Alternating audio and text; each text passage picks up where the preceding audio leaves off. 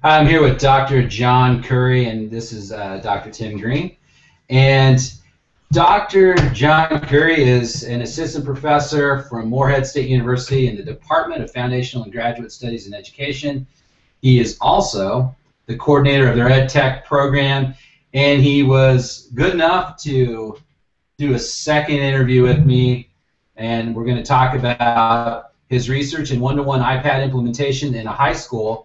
And I just think it's such a hot topic that I asked him if he would talk about what he's doing with this, what he's found so far, where he's headed, and just enlighten us about his research on one-to-one iPad implementation. So thanks again, John. Welcome. You bet. You bet. Thanks. So if you don't mind, just it truly is a very hot topic, one-to-one iPad implementation or mobile device implementation. So if you don't mind, how did you get involved with this, and then go into what you're doing with your research? Well, as you know, sometimes it's better to be lucky than good. I live by that. Really, I was walking down the hall here in the building where the College of Education's at, and somebody goes, "Hey, can you come here for a second?" And I walked in, and there she was. Krista Barton's her name. She's the director of the 21st Century Education Enterprise here, which is kind of an outreach. They do professional developments and run a lot of grants and stuff in the schools. Mm-hmm. And she said, "Can you come in here for a second?" And sitting with her was a guy by the name of Kermit Belcher, who is now then he was the district technology coordinator. Now he's the assistant superintendent at Mason County High School for Mason County Schools up in 2 counties north of us, right on the Ohio border. And they started explaining that Mason County was going one-to-one with these iPads, and I had gone and done a professional development there. They'd asked me to come do a professional development, and I had talked about like Edmodo and stuff like that with them. But they were like, "We've got to figure out, the school board's decided to do this, and they're, investing $800,000 plus into this. We have to give them some data on return. What would you do?" And so I sat there for a second, and I was standing by a whiteboard, and so I said, "Okay, well, I would look at this, and I would look at this, and here's how I would measure it, and I would do this and this." And I filled this whole whiteboard, and then I turned around, and they were like, "Okay, do you want to just do that?" And Yeah. I was like, "Okay." And so,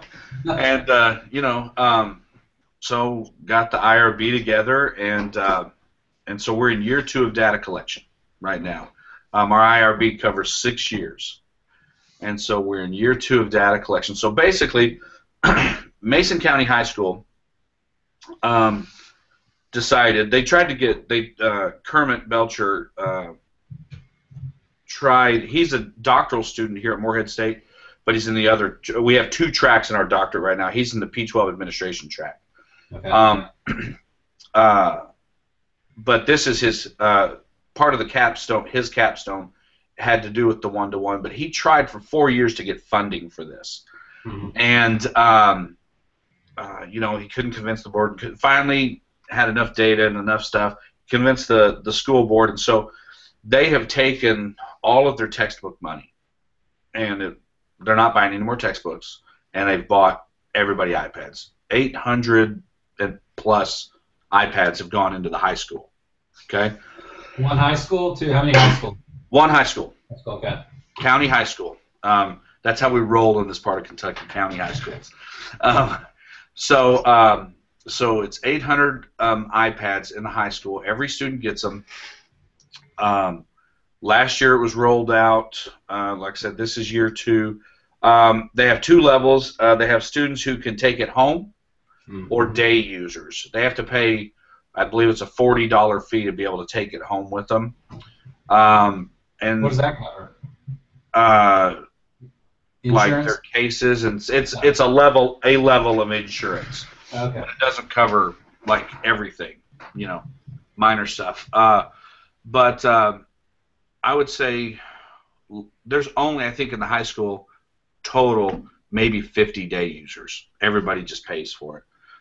Before they get the iPads, they have to complete the digital driver's license to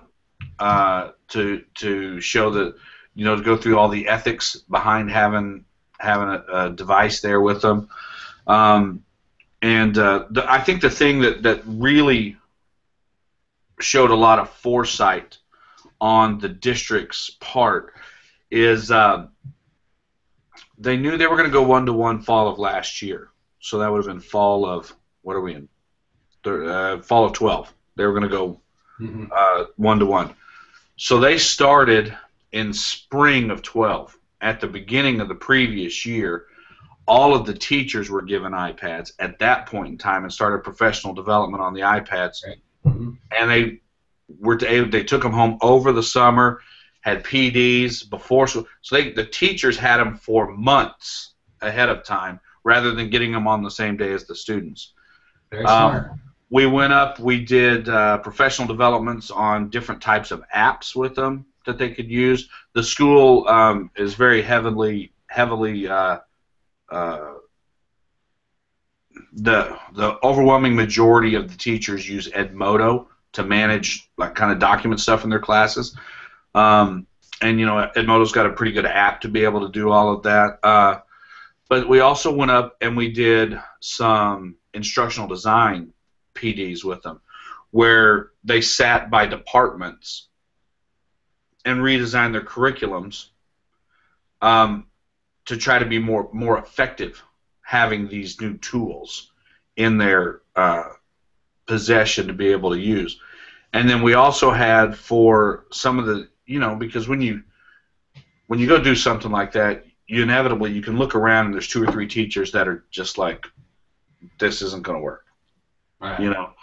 And so we also took those people individually back to their rooms and worked with them individually on their needs and what is it that they need to do. So we were contracted to do that through the 21st Century Education Enterprise. So the district was really smart in how they rolled this out. Just really smart. A lot went into it up front to prepare the teachers for it. And then at rollout last year, the first day, the news was there, local politicians came in. It was a huge deal. In every classroom, it wasn't just the teacher sitting there handing out the iPads. They had somebody else there. I went to one classroom, to a science classroom, and was there and helped hand out the iPads. So they made a big deal out of it. I wanted the kids to know this was a big deal. Yeah. So the question is, of course, when they came to me and they said, we need to see if this has an effect on learning, I had to stop them and say, okay, well, let's talk about what a media study is and why we're not going to do a media study. And we can't measure that. And so we talked about what we can measure. What is it that we think we can see? And so we decided to look at motivation, with the hypothesis that if they are more motivated, then they should perform better, right? So what we did, and we're not getting into the individual classrooms, and we're looking at how the school overall is performing. So last year at the beginning of the year, all 800 plus students were using the MSLQ as our motivation measure, motivation strategy learning questionnaire, I think it is. It's nice because it's designed so you can choose which questions you want to use, and the questions are broken down. So it's not one of these measures that you have to give all of the questions. They've built it so that you can customize it to your needs. And so we chose that one, and out of there, I don't know how many questions. We are using about, I think, 42 questions is what it is. So last year we did pre and post over the whole year on the MSLQ, and then I go up about every 6 weeks or so and hold focus groups over the course of a day.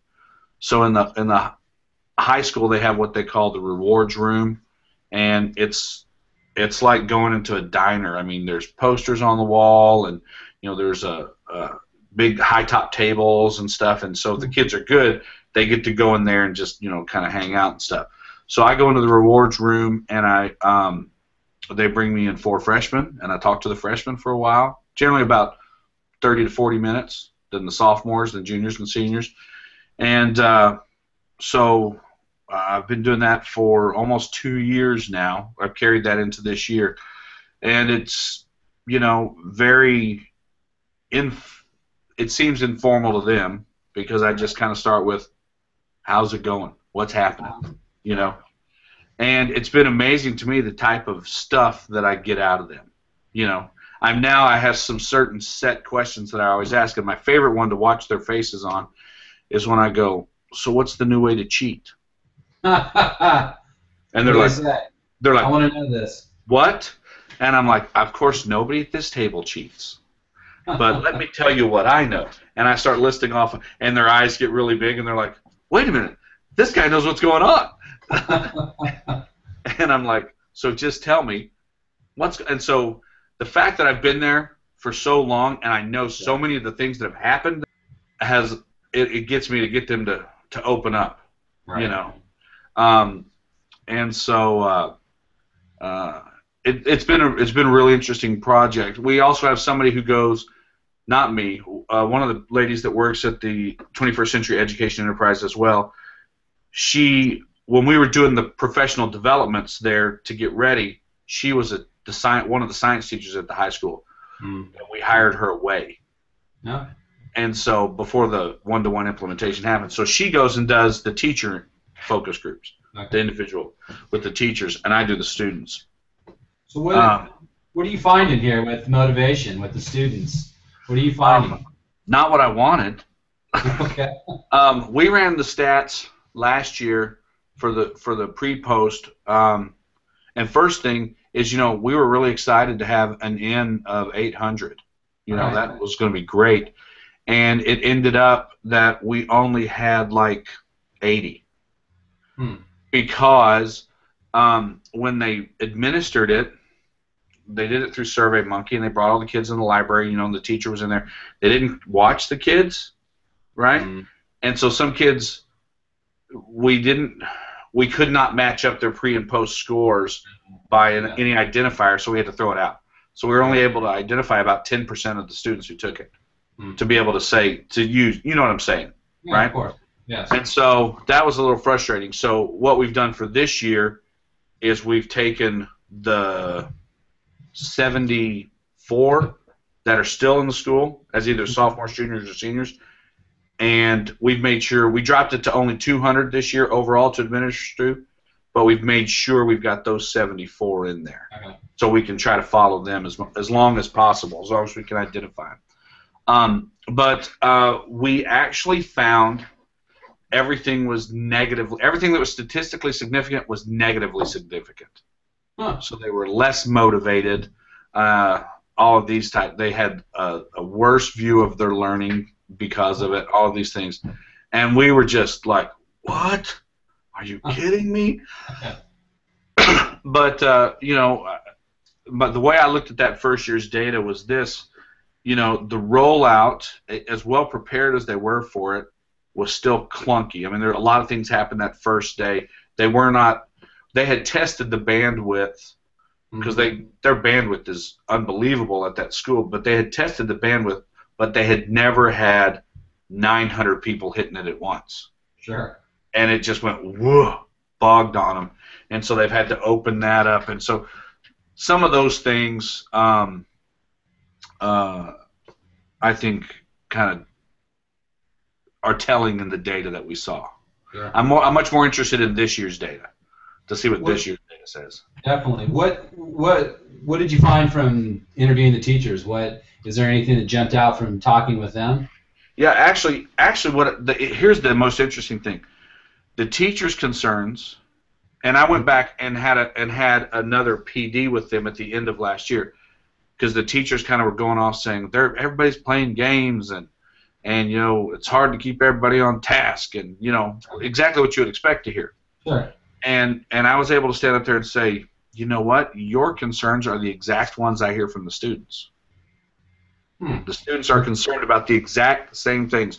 When I ask the students, what's the biggest problem we have? They go, man, everybody plays games in class. You know?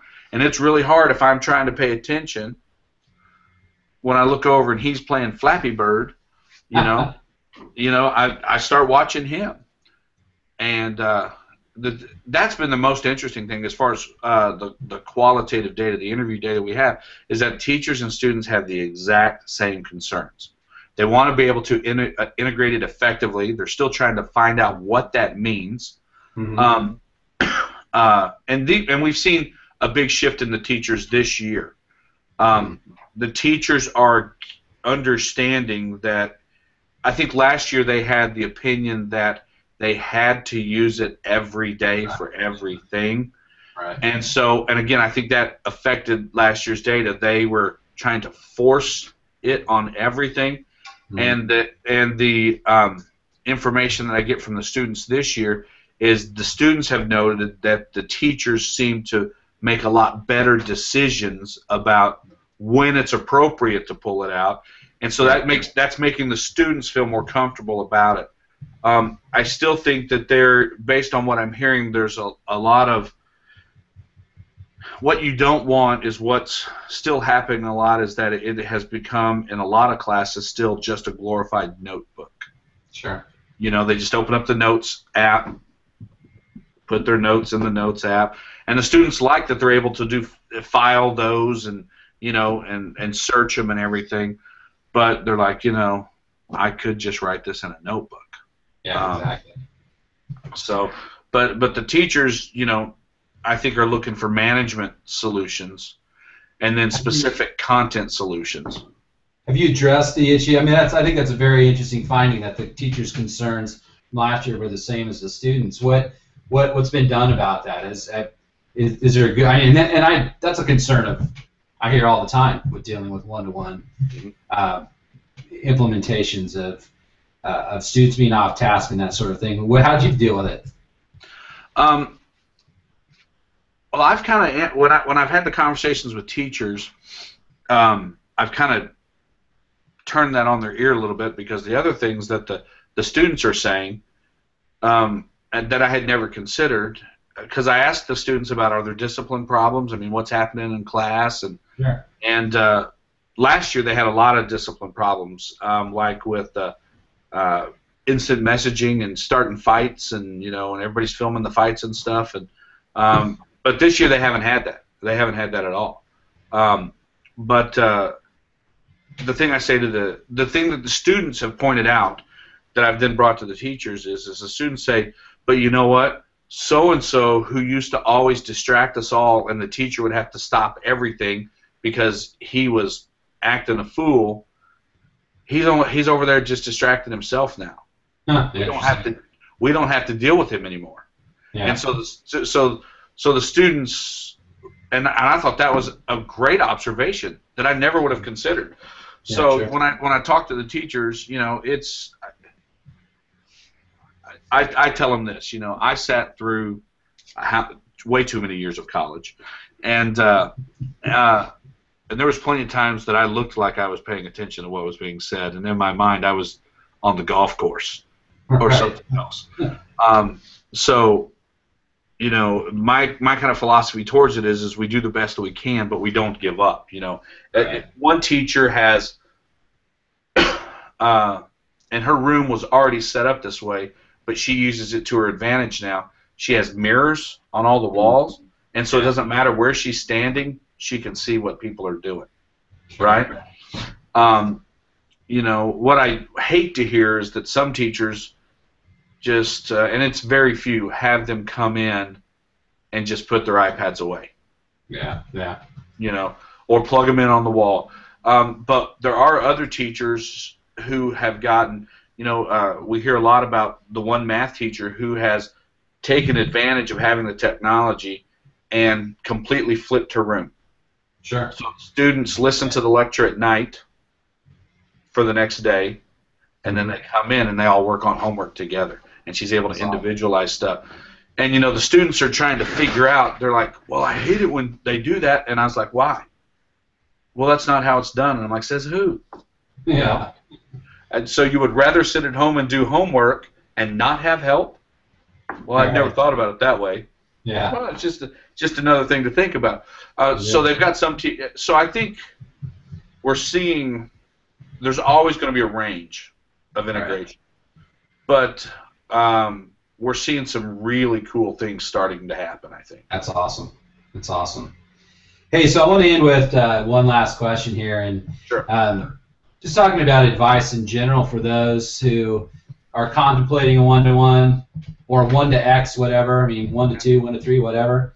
Mobile device implementation, either at school level, district level. What are the top things that? And I can kind of guess what you're going to say, but you mentioned some of them already. But what are the top pieces of advice you have? Someone's considering this. Plan. Plan it ahead. I tell you that all the professional development they did for the teachers beforehand was so powerful, in my opinion. I mean, that's by far, I think, the biggest thing I could say. Number two, and it's one of those things I think that will work it out is we have to redefine what's supposed to happen in a classroom. You know, what it looks like in a classroom. Because there's so much power with having knowledge at our fingertips, and a lot of times the teachers and the students themselves are afraid of the teacher losing control. Students are afraid to have the world opened up. They want to just be fed, and I'll give you back what you told me. Sure. And so one of the things that I'm saying that I'm reporting back to the administration this year as I listen to year 2, because I hear the students saying, well, you know, it's okay. I like this, I don't like this, is I think that the district did a great job prepping the teachers for what was going to happen and why, but the students were never sold on.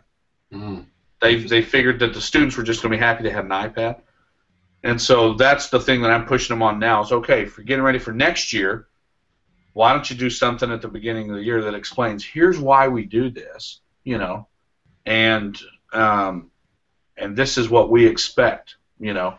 This is how this is going to work here. So buy-in from the students, I think, will because it is more than just letting them use their own. It's more than just pull out your own phone and do it. I mean, it's a powerful tool that everybody's got to know how to use. So those are my 2 big things. Excellent. I appreciate it. So when so you said you're in year 2 of 6 years. What's planning on getting this out for publication sometime? I am. I'm finishing up the article on year 1. Awesome. Okay. Right now. And I presented it last year at AECT. I've got a proposal in for year 2 and then a comparison of the 2 for this year at AECT.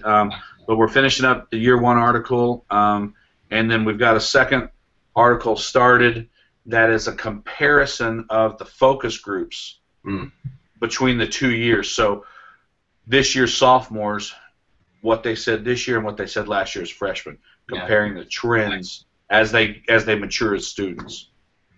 Great. We look forward to seeing those in print and learning from what you've done. So thanks again, John. I appreciate your time in this second one, and you've given us some good things to think about and some good advice. So I appreciate it. All right. Thanks. You bet, buddy.